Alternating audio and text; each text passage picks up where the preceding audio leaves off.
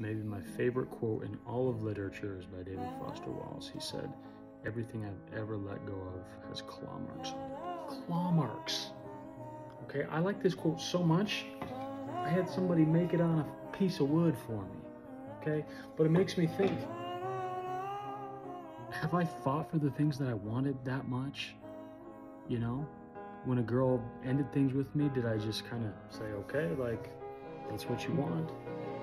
Or did I leave it all out? Did I cry? Did I gnash my teeth? Did I wail? Did I leave everything out on the table? Makes me think of people that lose their faith. Did they fight?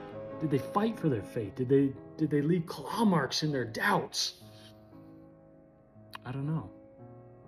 And certainly there are things that I'm holding on to the rope of something and it becomes too hard and I just let it go.